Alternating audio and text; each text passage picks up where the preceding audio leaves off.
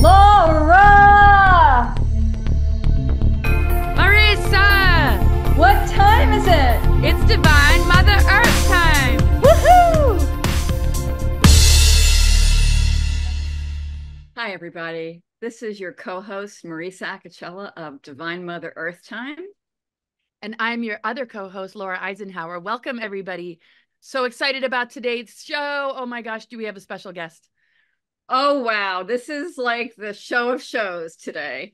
We have the one and only May Pang.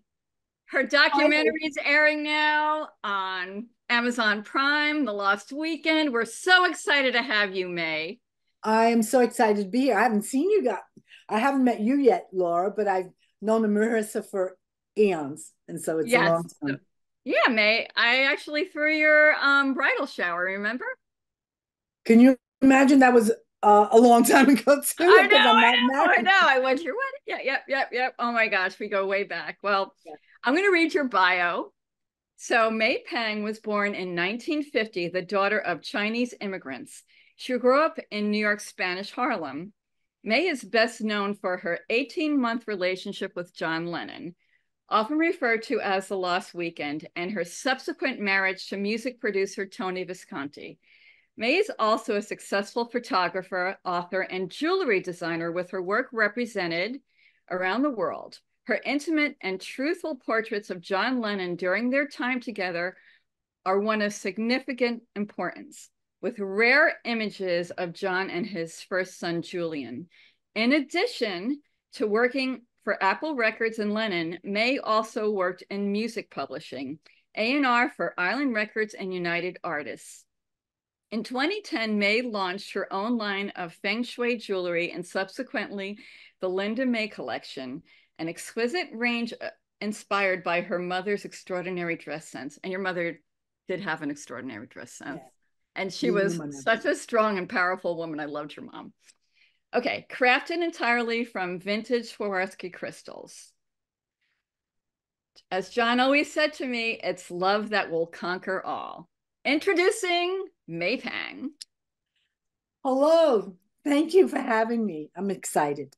We're so excited. Oh, I know. I just saw the documentary and it just really moved me so much. I just moving through a big lump in my throat, and here you are sitting in front of me. It's so incredible, your story. And what's so interesting, I don't know exactly what the distortions were, but there was a lot that was covering up the true nature of your relationship with John. So it must have been so liberating to be able to tell your story. What was that transition like? And how did those closest to you or just the public react to finally getting the truth of what really took place? You know, years ago when John and I split, which you saw the movie and whatever happened there. And I remember him when we were sitting there and, you know, tears are coming down and he's telling me everything. He goes, "Don't worry." He said, "Everybody will know the truth about our relationship." And I look back on that comment about, you know, that I had with him. And I thought, because I remember saying, sure, okay. Well, I didn't know it was going to take 50 years to finally for it to come out the way it is. I'm glad it's out. I'm glad that I finally told, you know, the truth about what actually happened. I didn't want to completely come out over the years. I mean, I know I've written the book, but not everybody read it. And it was always one of those, oh yeah, sure, she was with John. And I mean, I had people really believing that I was only with him for a weekend. So it's kind of interesting in the comments now with the movie. It is very funny when they say, "Oh yeah, you know, I know everything about you." "Oh, you do? Okay." So he goes, "I don't really need to see it." I said, "I think you should, just in case." And they come back and they go, "I thought I knew your story. I guess I didn't." So yeah. It's a lot. It is a lot. I mean, it's a dizzying, epic love story, May, that it's like it's dizzying, actually. I mean, there's so much going on. I mean, it's here true. You are, right? You're this young girl, you're 18 years old. You were a minority among minorities growing up in Spanish Harlem, right? As you said, you're Chinese growing up in Spanish Harlem. You have the gumption to get this job at Apple Records. You eventually become John and Yoko's assistant, and you work with them for a while. Then John starts cheating on Yoko. In an effort to control John, Yoko tells John to start dating you. And of course, in the beginning, you said no. I mean, first of all, I just want to know, like, knowing you and your nerves of steel, you're a young girl, but you you were a ballsy girl from the get, right? So what was she thinking? Did she totally underestimated you? Did she, I mean, like, Well, let me put it this way. I liked my job and I liked working. So it was not about going. I mean, I'd been with them for already 3 years working for them. So I saw the ins and outs, the pros and cons of their whole life.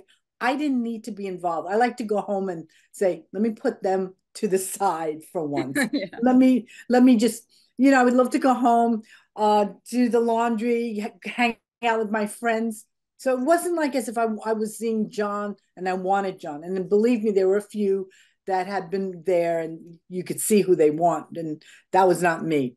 Right. And when Yoko approached me, like, oh, I think you should go out with him. I looked at her and I said, no, I don't want that. She goes, I know you're not after him.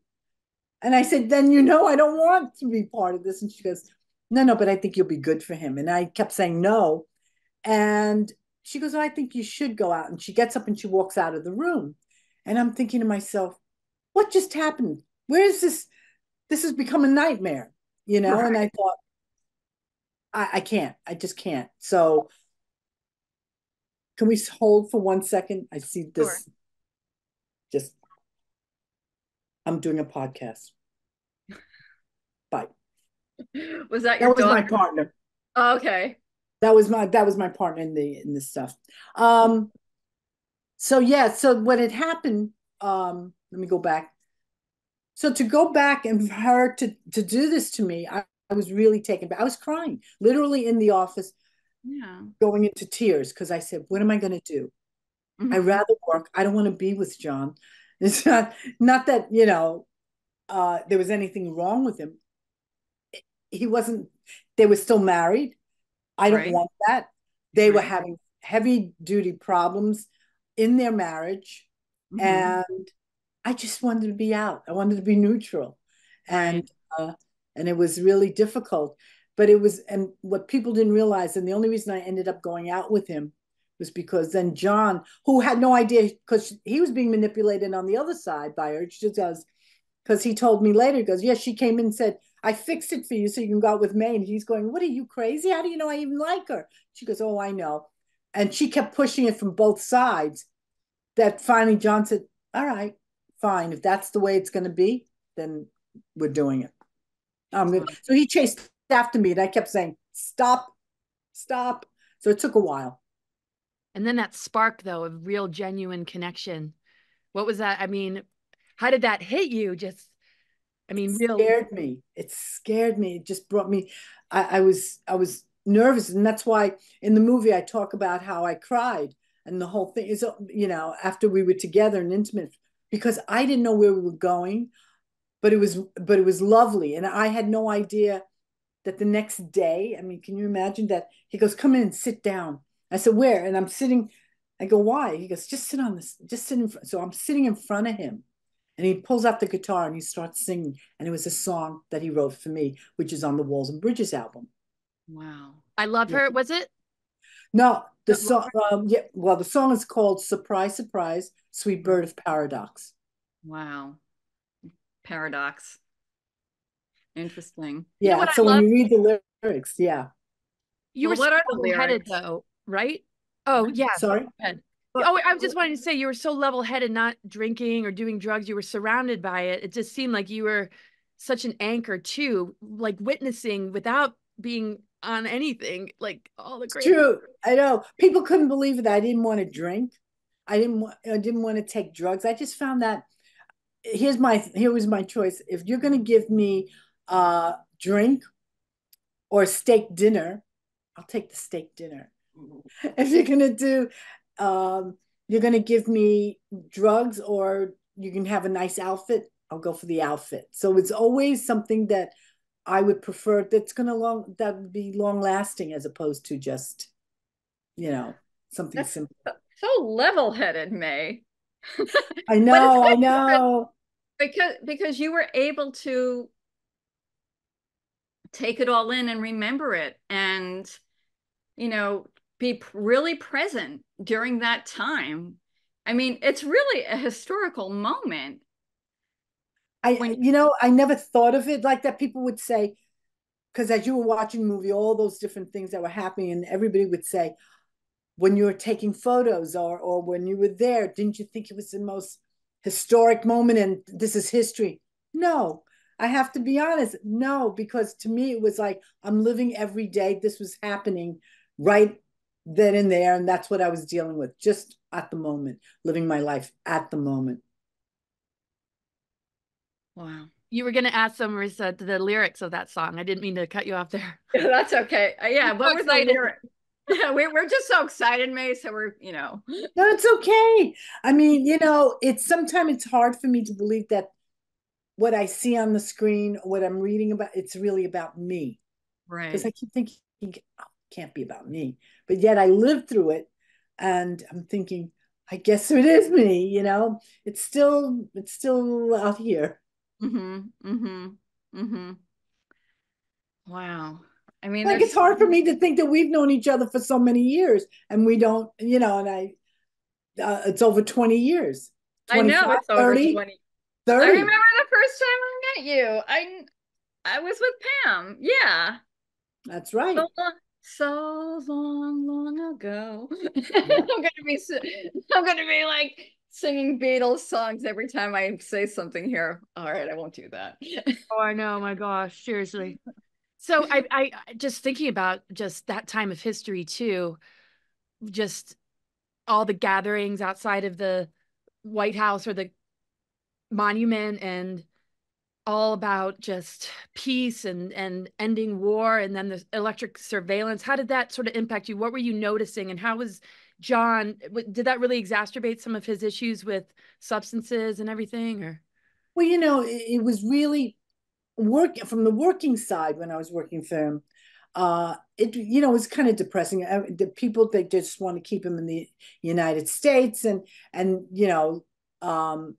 he did everything possible, but at the same time, it was really impossible because we had Nixon who wanted him out because John had so much influence on the young community, right?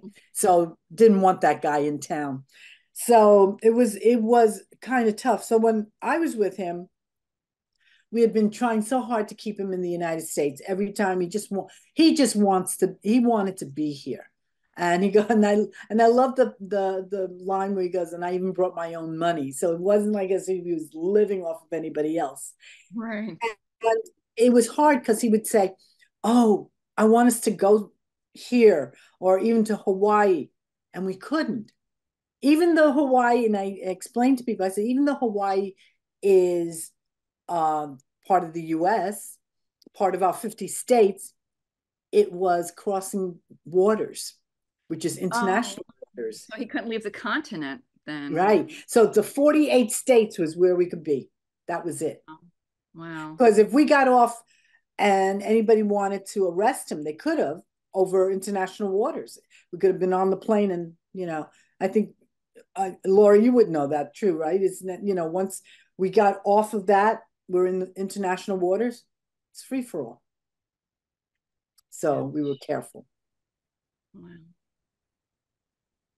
Seeing the dynamic with just the other members of the Beatles. I mean, you got to know George. I mean, you got to know really, and then that All of them, yeah. yeah, and then that there are 5 years of conflict between him and Paul, and then that all kind of disappeared that one time you met Linda, and did that last?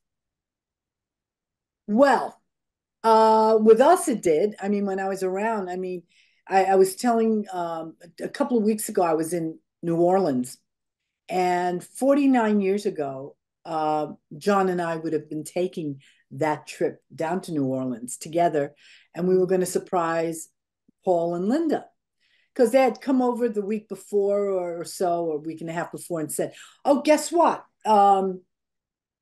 we're going to be recording our next album down in New Orleans. And John said, oh, really?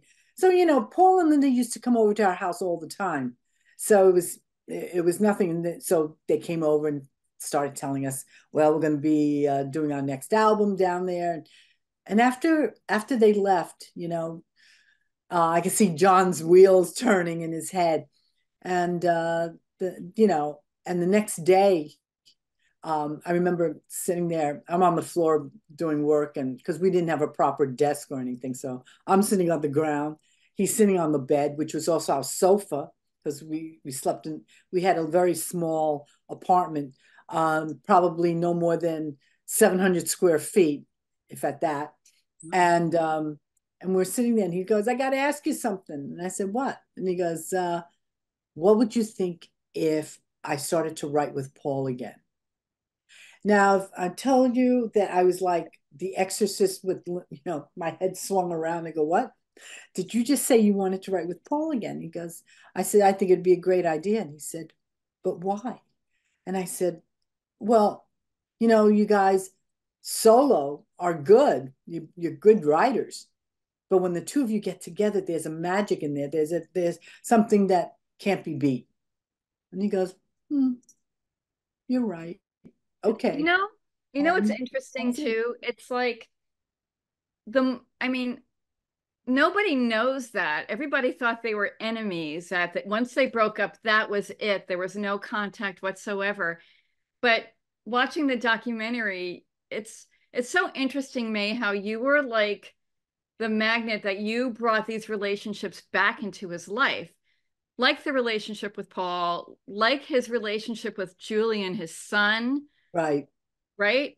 I want to ask you a little bit about that, but I also just wanted to say that, if only, that did happen. They were talking about collaborating again. Yeah, people had no idea about that. And the only reason that story's out is because I've talked about it. No one ever knows, John and Paul were going to no one would have known if I didn't say it. It was in my original book. Right. And when we were going to go down to see them, we were going to surprise them. And John was ready. We were talking about, let's get the tickets ready, and obviously what happened. So life changed, and my whole world went in another turmoil, went into another direction. But here's the thing. So I remember years later, after I got married, and Tony Visconti. I went, to Tony Visconti, and I was in London, and it was I was there, and I remember going to a party, and Paul and Linda were there, and Linda was very sweet. She says, "Oh, I'm so glad you're with Tony. I always wondered what happened to you." I said, "Yeah, I'm here." And she goes, "Oh, that's very good." And I said to her, I said, I just want you to know that when you and Paul visited John and I, we thought about coming to see you down in New Orleans. She goes, "Oh, why don't you tell Paul that?" I said, "No, why don't you? I don't need to tell him. You could tell him." Really, what proof would I have had years later that I'm there, saying, "Oh yeah, we were thinking about coming down to see you." And she said, no, you tell. So she dragged me over to Paul, and she goes, "She has something to tell you." So I told him, in typical Paul, he says, "Oh, sure. Oh, that's nice." What else? And was it a year later? We were all back in New York. I just remember getting a phone call, and it was from McCartney's office. And they said, "Paul and Linda would like to invite you to a party they're having for Buddy Holly's birthday," which they did every year. It's Buddy Holly party. And I said, "Oh, when is it?" They said, "Tonight." A lot of notice. I said, "Okay." And I said, "Where is it?" And got the notice. And I said, "All right." So we go down there, and I remember being there. All these people are there. And I looked over, and I saw them coming in the door. They had just flown in. And at that point, I think they just had come in from being on the Concorde, because back then it was easy. They flew in, and I saw them, and they saw me, and they came walking straight towards me. And I said, "Hey, what's great?" She goes, And he turns to Linda and he goes, "Did you tell her?" And she looked at him. She goes, "I walked in the same time you did. How did I have time to tell her?" I said, "Tell me what?" You know? He said, "You know how Derek Taylor always has, who was, if nobody knows, Derek Taylor was the press relations guy for Apple and the boys. And so she goes, you know how Derek is, you know, he always tries to sell some of his stuff and things." He goes, "We got one of his cards." I said, "Oh, one of his postcards." He goes, "Yeah, it was from John to him." I said, "Oh, that's cool." He goes, "Yeah." It said, "Thinking of visiting him, the Max in New Orleans." So So, there was proof. Okay, so there you go. You I got mean, but this is the needle in the haystack. This is what I'm saying. I had no idea. So these are the wow. little things that happen in my life. So when people, you know, do I know that they're out there? I'm sure there are, but I don't know that until it Right. actually happens. So somebody answered, somebody's watching. Somebody's, I wonder who's watching you from above, I man. don't know.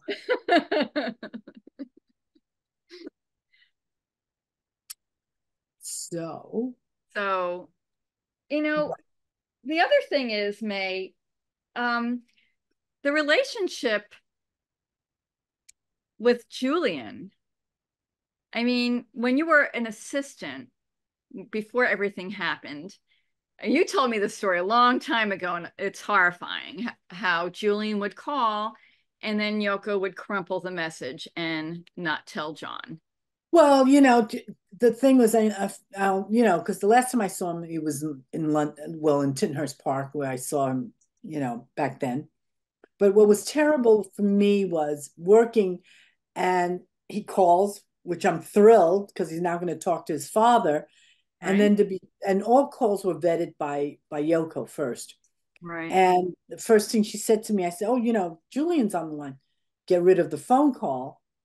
And I just sort of like, I was stuck. I was like, I couldn't even speak. I said, "Oh, okay." And I now had to go in and tell this, you know, 10-year-old kid that um, when I said his father was there, was no longer, "Oh, dad went out the back way," you know, that type of thing. So had to make up another story.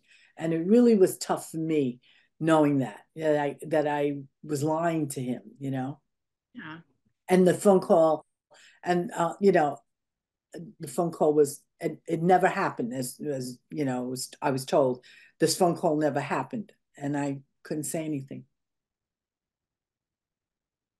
So what do you think her agenda was when she discovered that this wasn't just a fling and then she seemed to want to insert her control again? What was that all about?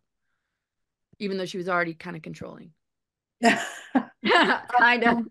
Kind of. But you know, in my opinion, she probably realized she wasn't as powerful without him at that time. Mm. And she went to a concert that I know a friend accompanied her, and the driver would say, "I have Yoko Ono Lennon, or Yoko Lennon back," and she'd be screaming Yoko Ono, and she just wanted to be known for herself, which I get, and that's fine. But I think the idea was, she realized without him, she was not going to be that well received and known to all the places. And I think when she realized that John and I got closer, it was not, it was something that she didn't realize we were going to go there. I know that I had heard that she only thought that my time with John was only going to last 2 weeks. Hmm. And so she was quite surprised. I mean, she even got to the point she would say things to him, and he would say, "That's fine. May and I are fine." Or, you know, at one point she asked for a divorce, which a lot of people didn't realize, but she did. And it was told in a lawyer's office because she thought that he was going to go crazy. And I remember him coming back and saying, "Well, I'll be a free man in 6 months." And I just sort of looked at him and said, "Really? Are you sure? Are you okay?" She goes, "Yeah." So there was, he was already had moved on. Let's put it that way.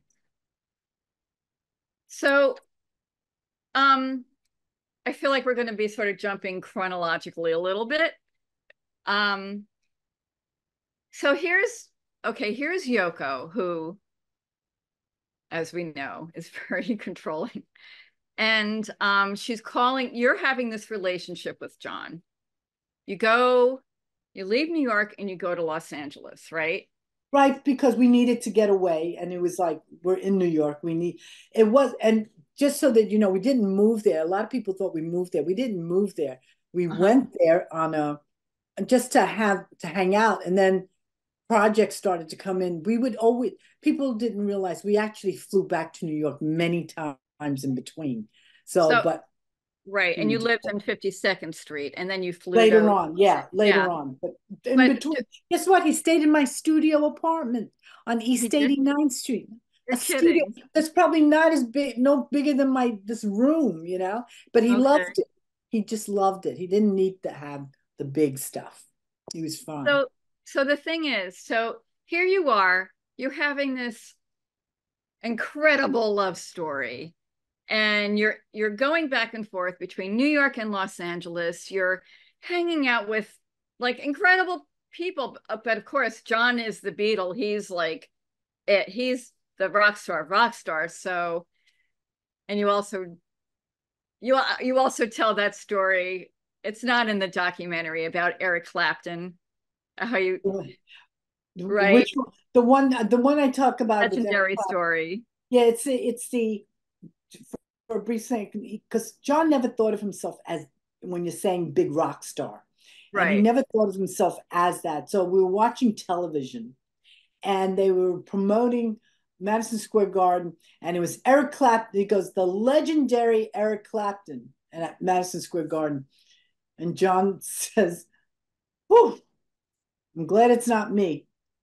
And I turned over to him and said, "What do you mean?" Because to live up to the line legendary? Oh no, not me. And I just looked at him.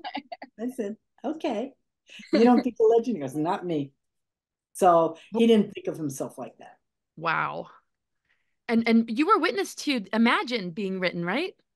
No, not Imagine so much. It was already written. I was there for all the films, for a lot of the filming of the Imagine, when he was when you see the footage, the video, the whole thing, because I'm in there. I was in England at the time. And the carpeting that's in the room that you see where John had the piano, John ordered that carpeting to be brought to America, brought to our new apartment. So that was our carpeting on our floor as well. He says, I'm not letting it go to waste. We just got it in. I want it now. So we had it shipped over. Wow. So back to, so New York, Los Angeles, you're having this epic love story, this epic love, and you've got all these incredible people around you. And at the same time, you're experiencing this great love. You've got somebody calling you 13 times a day. Like, how did you focus on the love as opposed to and were you talking to her 13 times a day? Like, how did you manage? I didn't have to. I would say hello, or if she wanted something, she'd just talk to me. But basically, when you look back on it, it's the way to keep that person in your grip, So, and she did that all the time. And she called. I didn't stop it. And a lot of people would say, why didn't you stop it? It's kind of hard because I know she would say something to John, to say something like, well, why is she so that she's blocking me when I'm the one that said that you can go out with, she would have had an excuse, and I wasn't going to give her that excuse. So whatever that was going to happen had to come from him and not me, So believe me, I witnessed a few phone calls that were not so thrilling, Sure. And she would call me back and say, why'd you do that? Why did you give him the phone? Well, he was so upset and he's in a bad mood. Why'd you do that? And I said, he wasn't in the bad mood when I handed you the phone. So, it really, it was a lot of things, you know, it was some things it can't be explained, but you don't want to be there. And I couldn't go backwards. And people have asked me why I didn't tell them about Julian, because it was so difficult. We were working on the now. And when you work in the past, it's to bring it up to the now. It takes too much energy because there was so much from the now to the future that I had to work with the now and going forward, not going backwards, because it was taking too much energy. Right. You weren't working for Yoko anymore at that point. No, not at all. Not Right. That's the other thing. I was no longer part of that. You know, it was just I had no salary, I had no income. So basically, you know, John was in a sense it was boyfriend and girlfriend, and I earned a bit of money from when I would do some of the recording sessions and contracting, because then I can contract and I did earn my keep. All right, about the recording sessions. Okay, number 9, Dream. Oh yeah. You told me that you sang backup on it, right? I sang backup. It's also the band singing the Abawakawa Pusey. So what does that mean? You told nothing. Me. It doesn't mean came anything? in a dream. It came to him in a dream. These words came to him. He wrote it down. He goes, I have no idea what it means. He goes, I just heard it in my dream. And he used it. It doesn't refer to you at all? Not that. Nope. Okay. It was just a dream he had, and which is so typical of John. You know, he would hear things or see things, and he could put it down. I mean, you know, I'm not that clever or creative, you know, to see what was happening, but he was. You know, he had a dream about a woman. At the time, I think he said he thought he was like his aunt, and you know, and he wrote a song around it. I mean, this man could write lyrics very easily. I mean, it was just amazing to watch him write. Oh my gosh. So during all this time, was he struggling with substances? Because he sort of hit kind of like a rock bottom. He was sort of... No, it wasn't. And that's another myth. Here's the thing. So how'd that all play out? For us, we didn't have, you know, I'm not saying that there wasn't any drugs around, because somebody would come over and say, hey, I got that. But it got to the point where he really didn't care for, we didn't have it around us, because here, Miss Goody Two Shoes, as I was called by some people, because I didn't take drugs either.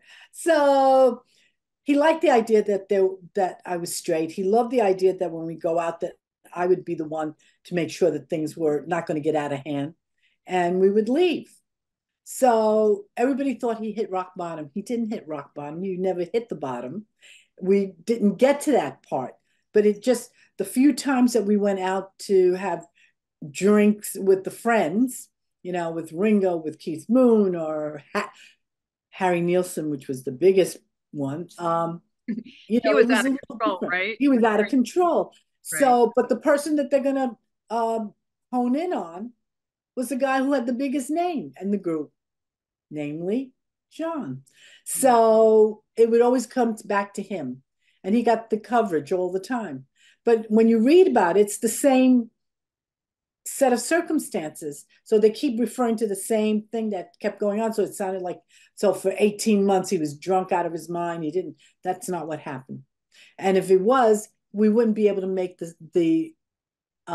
create the work that he had been doing with all the albums and having his son here. And we were doing, you know, he was just in the moment. We were having a good time. So that's why my photo exhibition, when you look at it, you see all these pictures of him, and people say it doesn't match up to the storyline that's out there. It doesn't. So, May, when exactly, because people will be, I think we're going to probably get this up tomorrow. So where is the photo exhibition, and is it traveling? Can you tell us a little bit about that? For the last 7-8 months, I've been traveling to different cities. I've been working with this guy named Scott Siegelbaum, who had been after me for over 6 years to exhibit my photographs. And it's funny, because when I took these photographs, I never thought in a million years that we're talking about iconic or anything else. I never thought they were going to be hanging in an art gallery. These were my home life photos. There's story on each one. So it's a lot of fun. But it's at the next weekend. I'm in Florida. I'm at in Boca Raton, and we're going to be at the. Hold on, I don't even know sometimes where I'm at, so I have to look it up. It's terrible. And I know a lot of my friends are coming. Like me. Yes, and you better be there. And I'm excited. Hold on, I'm gonna tell you because I keep it on my calendar. That's the only way I could do this. Where am I? So next week, I'm gonna be at the Keshet Keshet Gallery. I don't even know how to pronounce it. At on Glades Road in Boca. Okay, and then right near me. Yeah. So then on the following weekend, we'll be at the HW Gallery in Naples, Florida. Wow. So those are the two galleries that I'm at to next. And it's going to be fun. I have a lot of friends that I didn't realize that live down in Florida. They're all going, I want to come. When are you going to be there? So I can't wait to see everyone because I'd be having fun. And of course, I'll be staying with our mutual friend Pamela down there. So I can't wait to see her too. I know she said the same thing. So it's great. So, it's a lot of fun. And especially when you have friends that you haven't seen in a long time, it's good gathering. Yeah. And I'm really excited. I'm just glad that a lot of them had seen the movie and been waiting because they've heard me talk about it, but I couldn't show it. And finally it's out so people can actually go see it, and it's a lot. And I'm thank you for watching it. And Laura, I know how much you were so taken by it. So thank you for all your comments too earlier. Oh yeah. Well, I might just make it to Florida. I hope that's all right. Please come. Yes, Laura, please. come. What do you mean? You better come. I would love to meet you down there. Yay! To have fun. You can have fun. Yeah. That's awesome. That would be great, Laura. Yeah. And I know you have to see the people when they come down, when they buy certain pieces and they go, because each one carries the story. And are they for sale, the photos? Oh yeah, all of them are for sale. Wow. Everything is for sale. And they can look it up online. It's on the website of my business partner here. And it's rockartshow.com. And they can look on they can see my photos that are being displayed up. We'll put the link up, May. Anything you want us to post, we'll do. I'll send it to you and you could do that. And it's great because people come in, when they look at the pieces, they go, oh, what's this like? And they have the story of each one. John's favorite photograph is in there. Which everybody's asking if I have a favorite. I don't, because they're all my kids, as I would say. They're all my babies. And it's hard, but he had one special one. And this, I had no idea that he liked it so much that he wanted the picture, the photograph. And he said, I want to use it for the 45, if anybody remembers what a 45 is, the sleeve, because they used to have a sleeve for it. And it was going to be for Imagine that was being released in England. And he wanted that picture because he said, I love it. And I said, why do you like this picture so much? And he goes, it's my sweater. It's my Aaron sweater. His Irish sweater. That's what motivated him for it. Wow. So he used that. And it's and I was thrilled. So even Julian's latest album called Jude, I took that photo. You did? So I have a father and son. Yeah, I have a father and son album here, the covers. So I'm thrilled. Wow. Yeah. Gosh. I just find it so amazing that this all started with you confidently saying, oh, I know how to do that. I know how to do that as far as the what they wanted for an assistant. And then you just went right in there and you just thrived and it all came into place. It's just incredible. I wanted to learn. I never wanted, sometimes nowadays when you talk to somebody, they'll say, how do you do that? And they said, okay, it's this. Then you got to learn for the rest on your own. And it's like, duh, I don't know. This day and age, not everybody wants to do that. Or I have ones that go, oh, I'm late all the time. And they just moved it up early. And I'm going, well, why don't you leave a little earlier to get there? It's like they're not thinking.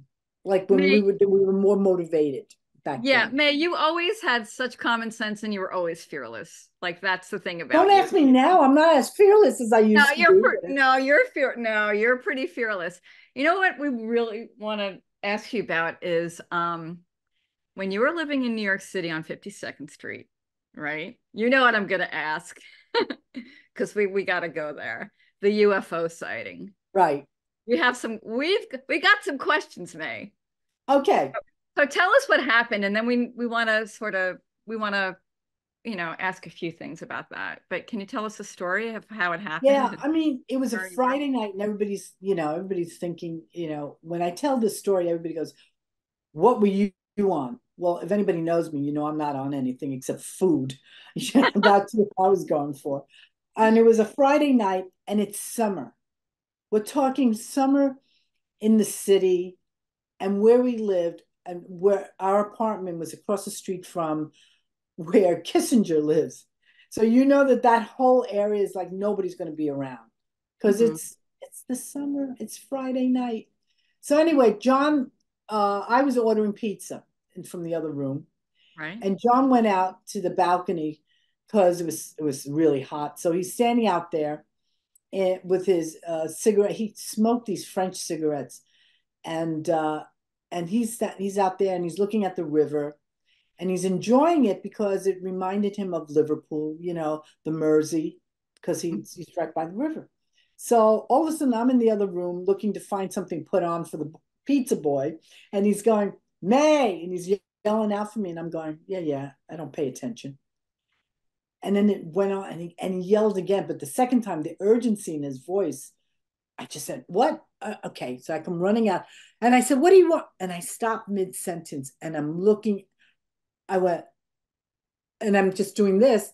And he says, you're seeing what I'm seeing. And it was this thing, a circular saucer on the rim, on the edges was a white light going on and off, just doing this flashing around the rim, and one solid red light on top. Wow. And I could see underneath the heat waves when you see the ground being very hot and you see these waves all the time. I could see that underneath the ship and all around it. It was just there, and I'm like, oh my God, I could see this. And then and it was so close. I would say it was only like 2 to 3 stories above our heads. Whoa, that close. How That big close. was it? How big was it? I didn't understand about, the size. I asked John that too, and he said he felt like it was a size of a 2-man Learjet. So it's not very big, but it's big enough, that maybe 2 people are in this thing. So it's circular. So we're watching it, and I'm going, oh my God. And I watched it, we watched it go from, no, mind you, there was no sound to this thing. I could hear the noise below me on the all the cars below me. I could hear across the river, but this thing that was sitting above our heads, there was nothing. And the reason that John took notice of it at first was as he's looking down river from the balcony, he says, "Oh, what's these flashing lights?" And because that's from the rim, so he's flashing lights, and he's going, "Oh, it's probably from the billboard sign." And then he just sort of stood. He goes, "What billboard sign?" He goes, "We live in a residential area. What?"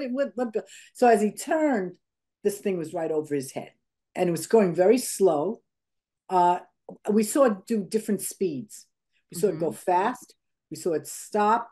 We saw it go sideways, flying below rooftop. We saw it do all sorts of, flying from over the rooftop of the other building. So we saw all this, and I kept watching it. It would go around the building. It came out again. And I'm like, oh my God, what is this? So for about 10 to 15 minutes, I watched it go down now as it's going down the East River, and it sits over the Waterside Towers, which you know where that is, 23rd Street, Marissa? Right. Yeah, Yeah. yeah. So it's right over there, goes around past the UN. We were laughing about it. It's going past the UN. Right. And it went down to 23rd. It sat over the top of the building for a couple of minutes. Now, it's only reason I knew what it was because I watched it. Now, if I was just coming in and said, there's a UFO, I would have told you were crazy because you can't tell the difference. It looked like anything out there. So then I watched it move over the bridge, and it's the Williamsburg Bridge. And when it got to the Williamsburg Bridge, I kept saying, it's going to Brooklyn. Who do we know? Who can we call? And I remember it just went over the bridge and stopped. And then it went straight up, gone. I watched it go straight up. So why do you think it appeared to you and John? I mean, did you get any messages or anything? No, we were just, we didn't get any messages, but we were excited to be the ones to see it. We called different people, and a couple of people said, did May see it too? And the only reason that I got called out, at first he saw it and he goes, oh, it's all me. And then he realized, he goes, May's not going to believe me either. I got to call her out too. So I was like his witness to it, so it's all a chain reaction here. And then, and I think whatever it was, we had people call the police station and call the local newspaper. Forget about the Times. Nobody called the Times. They called the Daily News, I believe. And, but it was not enough to make a big story of it. And we're definitely not saying it's John Lennon that saw the, there's a, what were you on? So you can't, so you weren't going to say that. But definitely people saw it, and it made sense because somebody said they had seen it. Apparently, I think one of the stations said somebody had reported they had seen something on 87th by the river. So it made sense because we were on 52nd by the river. So it was obviously traveling down. Wow. Yeah. What year was that? 1974, August 23rd at around 9 o'clock at night. Pitch black out there, and so all of a sudden up there. And I could hear the helicopter that was across the river going by. But I couldn't hear this thing that was sitting right over my head. Oh, wow. I mean, when you think, I always believe that we can't be the only people in this universe or whatever universe that we're in. But I also, if I had any doubts, it definitely put that right out of my head because this is what I was seeing. Yeah. Yeah. Well, Laura's family has a history of Valthor. Well, and that's what I mean. And for people to think that we are the only, that, I mean, I had more people trying to say, yeah, I'm sure it was, the government had secret whatever. And I'm thinking to myself, you got to be an idiot if you think the government had this time. If they did, we wouldn't be where we are either. The idea, no matter what, there was no noise, there was nothing. We watched its speed going up, down, sideways. Wow. And it was quite interesting. So, and we were not high. That's the first thing they would ask. What were you taking? Me, nothing. You? Yeah, really. You drink, you don't smoke, you don't do drugs. Yeah. I was so hungry for the pizza. So I was like, oh, God. That's so funny. Yeah. So that was it. So that's where I was at. Where's the pizza? So I was excited for the pizza, but I was even more excited when I saw this thing hanging over my head. Yeah. And I said to John, and I would tell people, and I said, if Reggie Jackson could, that's how far back, if Reggie Jackson could hit a home run, he could hit this thing. That's how close we were. Wow. Yeah. Wow. Wow. Yeah. So it must be really difficult to talk about this, and want to be careful just how I ask. But I mean, the events leading up to when he was shot right outside of the Dakota. I mean, can you take us into that a little bit? Is that really, it's got to be so painful to talk about. You know, that's why when I was doing the film, that was one of my concerns, because I didn't know how they were going to take care of that part of it for me, and the transition.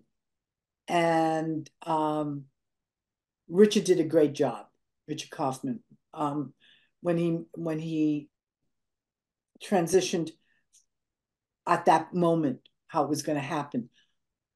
For me, I remember being on the West Side, not far, happened to be on the West Side, not far from the Dakota. I was having dinner, and the radio was on, and I remember hearing someone talking about, someone breaking news, somebody just got shot, supposedly might be John Lennon. I said, no, I bolted. I was like, what are you talking about? What am I hearing? I called up a friend. I said, did you hear this? He goes, yeah. Oh, maybe not, maybe it won't be. And next thing you know, it was like he died. Yes, it was John. And I was like freaked out totally. I ran home. I never even had the dinner. I just ran home, ran out of there, got a taxi. And I said, don't go by the Dakota, please. And, all that. And they go, what's wrong? I told them, and the guy was like, what? So when I got back to my apartment, my phone was ringing, and it was, I picked it up, and it was Joan, who was Ringo's executive secretary at the time. And she said, May, give me the phone number of the hospital. And I just said, forget it. He's gone. And all I heard from her was, what's wrong with your bloody country? I got to hang up and talk to everyone now and tell everyone. And I just remembered going, it was almost so surreal, to the point where I said, who else do I know that I can share this with, that knew John, with me? And one of the first people I called was David Bowie. Mm-hmm. And I reached his PA, Coco, who lived there with him, but he was out on a date. And I said, I'm sorry, Coco, for waking you up, because it was already midnight. She was asleep.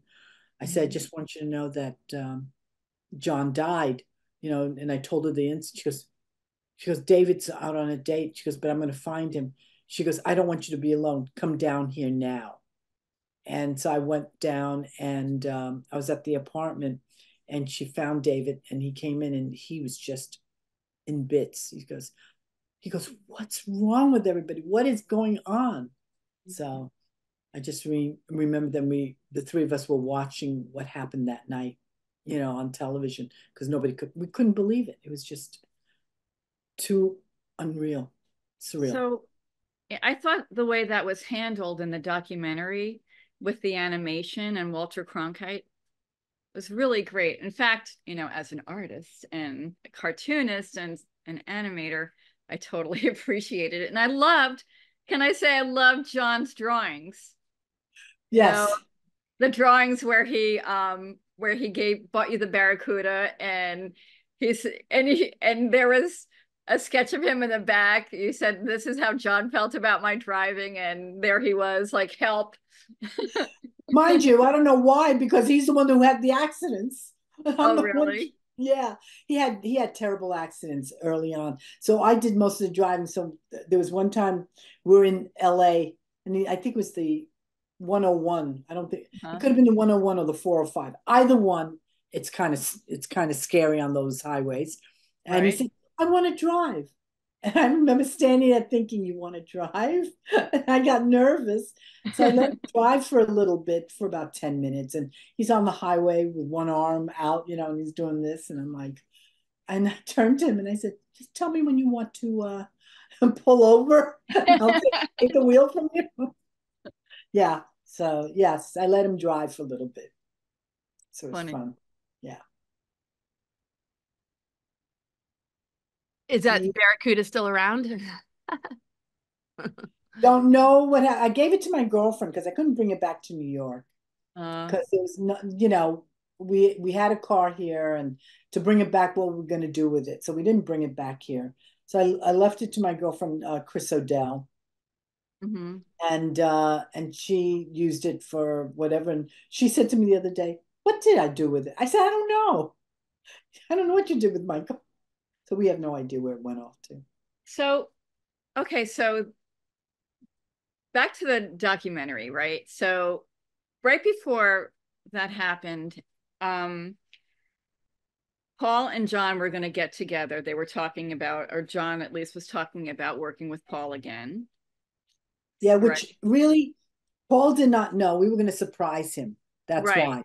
In New Orleans. Okay. Yeah. And then you said that you still were in contact with John.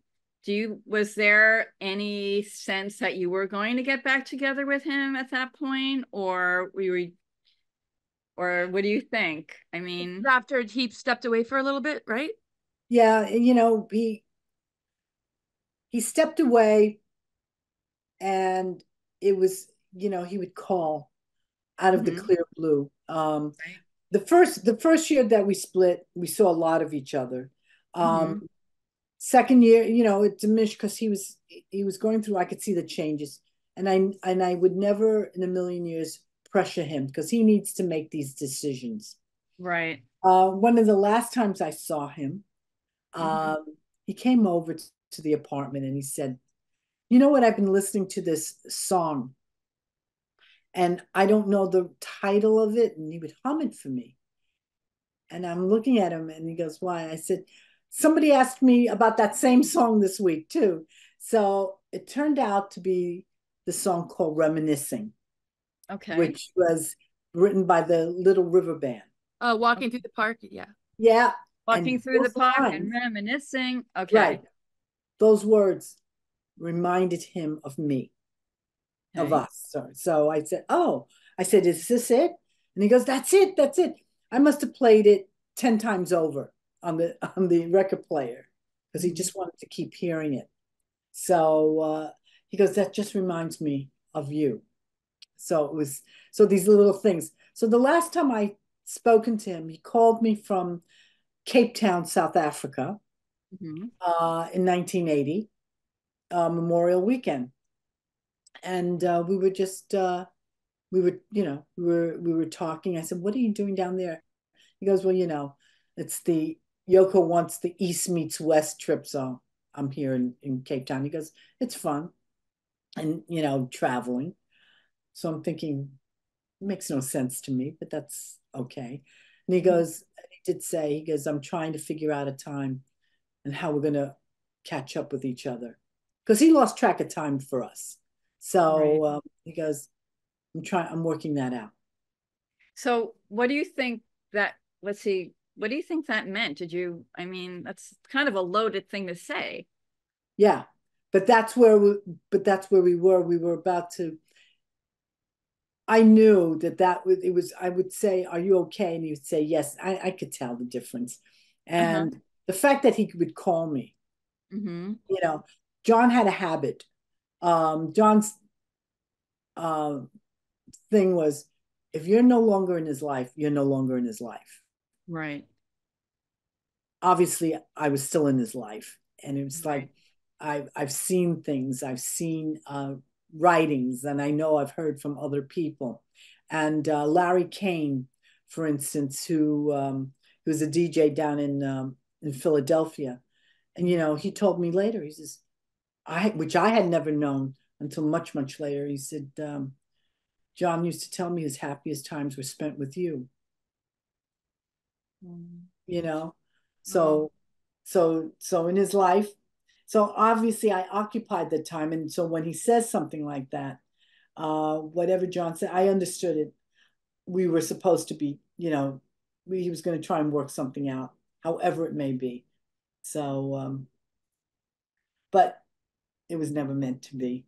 So I keep him in my memory, and I pass on the good stuff of John to everyone.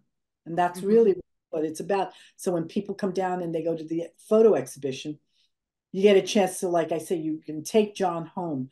You can see the John that I saw. You're going to Right. see him the way I saw him when you see the photos. And that's what I can give. I give pleasure. I can't tell you how many people come in, they go, I've never seen John look like this. He's smiling and he's this, and Accessible, and he's warm, and he's inviting, and you could see he clearly likes being around people. He's a people person, which we didn't know. Yeah, because that wasn't the way it was in the other household. So it's Right. each household was different. Right. So I know that I was very, very lucky. I was, I was glad. I mean, George Harrison even said, "I'm just glad you were with him." That came out of nowhere too. So and he turned around and he said to John, "I'm glad she's with you." Wow. Yeah, I know. I was like, okay. So it's good. So everything is good in that sense for whatever. Yeah, those are the sweetest pictures with the two of you in this. Can't wait to see the photographs at the gallery. Wow. Because when they're blown up, it's a little different than just being in a book on a page. When you see it, it just speaks he speaks to you. Amazing, May. I mean, we both love the documentary so much. And I'm so glad that you did it. And it's 50 years, right? 50 years later. 50 years later, here I am I did that, it came out last year, more to the masses, and it's 50 years. And like I said, John used to say, oh, everybody will know about us. Like I said, I didn't think it was going to take me 50 years. Well, congratulations. I know. Epic, beautifully done documentary. I'll be watching it a few times. That's a gift to us. Yeah. And I'll be seeing you guys soon. Yes, next week.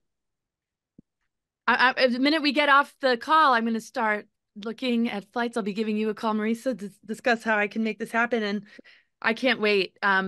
So have you, what was it like, after he passed? Did you stay in touch with a lot of people? Did you just move? I mean, I stayed in touch with a number of them for a little bit. And then, as time goes on, there are sides to be chosen. So, I understand all of that. And I don't really have bitterness. It's whatever they want to choose. I can't make up other people what they do. I can only take care of what I can do.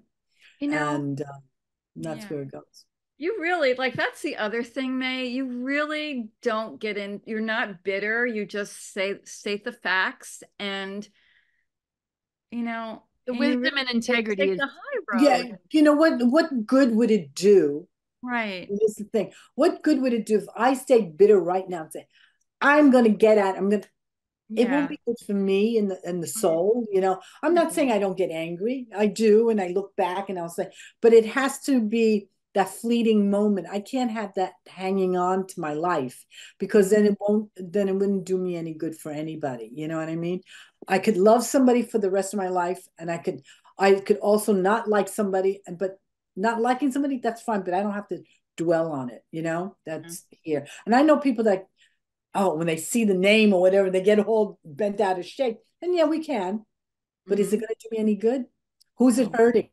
Yeah, and it's wasting your energy and time, which is precious. How many minutes are we on this planet anyway? Exactly. So to me, it's not worth it.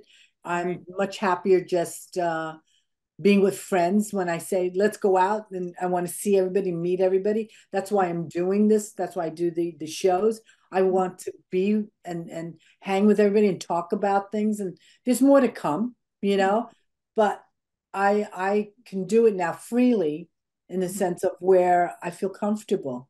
It took a while, but I feel comfortable now to doing it. And you know what? I just don't want people to think that, John could be a jerk. There's no two ways, and he'll admit to that. But at the same time, he also was a different human being when he was with me. Well, yeah, we really see that. It's really beautiful, I have to say. Yeah. No. Thanks, Marisa. Thanks, May. Thank you, Laura. Thank you so But much. I'm looking forward to seeing both of you down there. I have friends coming in on Saturday, so if you guys just Just saying, they're Friday, Saturday, and Sunday. So, you know. Well, I'm here, so I'm around. Yeah, yeah. Available. So, yeah. Laura. Good. I'm Laura, coming. it's your turn. You're gonna have to show. All right. Oh, Well, yeah. thank you so much, May. I look forward to seeing you next week. And Good. congratulations on this incredible journey that you documented in one of the best documentaries, if not the best I've ever seen. And I wish I could have been in the Oscar contention, but Haha. didn't make the cut. Didn't make the. I was eligible, but I didn't make the cut because they only choose 15, and they're mostly. A lot of people don't realize that my movie was independently made, not a studio made. Well, that counts for a lot because the studios really do push. So, oh, do they ever push? as So we know, yeah, I'm on the Writers Guild. Believe me, I see the pushing. Yeah. yeah. So I'm glad that you know what, that I made an honest film, and that's where it was going. And I didn't have the studio hanging over my head because there was a lot of people that said, "Oh, you know, we were looking for seed money on this and money for it." Mhm. And I know that if some people would say, well, do we get any say in it? Mhm. My directors, they had the say. They knew what I want. They would have been left out. So they said, no, can't. They would not take anything that was going to change the parameters of what we were agreed to. Always better to have integrity and maintain your voice. Yeah. So that's what it is. I won't see money for a while, but this was a great thing for me to do. Well, everybody watch it. The Lost Weekend. Yeah. Incredible. You just have that true story out there like that. Can I ask one more question? What was Yes. it for friends and family as you developed this relationship and moved into this position, being their assistant? How did just friends and family react? Like, wow. Let me put it this way. Because I'm the first one to be born in America on either side of my family, the only one that was in my corner was my mother. Nobody else, not my father, nobody else even understood what my life was about. Mm-hmm. So it didn't matter to them. So it's only my mother. And the only thing my rest of my family cared about was she's not married. Can you imagine that? All that they only cared about. I was over 30, and they were like, oh, she's getting old. So, oh my gosh, wow. Yeah, that's all they cared about. And I'm sitting there going, I didn't care if I never got married. You know, it got to the point that that's all they cared about. My mother got there after they pressured her too, but it wasn't as intense. She was the only one in my corner. Your mother was really happy when you got married, though. I remember. Oh, that. You think? Oh, yeah. And then I gave her her first child. Her first grandchild was a son, which is very important. And then I had my next child was a girl. So it was as in, you know, and in Chinese it's ho. They both stand for good. It's you know, a boy and a girl. Can't ask for better. Nice. Yeah. And my daughter just got married. Oh, congratulations. That's wonderful. Yeah, thank you. That's to show you how long we haven't seen each other. I know. The last time I saw you was 2019, May. Oh, all right, I'll see you this weekend, though. I'll see you this weekend coming up. Yeah, it's coming. Wait, this coming weekend? No, not this weekend, the weekend next after. week. Oh, okay. Next week. All next right. week. All right. Wow. Send me the link when you post this up. So Yeah, we are. We're going to post it in. Like we're going to add our animation and then our logo. But yeah, right. And then I'll pass it on to everybody else too. It'll be in the next day or so. Okay. Right. Thank you so much again, May. Thank you. Huge. I will talk to you and I'll see you. Yes. Absolutely. Oh God. Thank you so much for your time and for your beautiful journey and everything. I can't wait to meet you in person. This has just been incredible. And then you could ask me some more. Yay. I don't think the questions will ever stop. I know we didn't want to stop, but we know you've got a lot of things to do. So. All right, thanks again. Yeah. We'll see you then. All right. Bye. Bye, everybody. Bye. See you next time on Divine Mother Earth Time.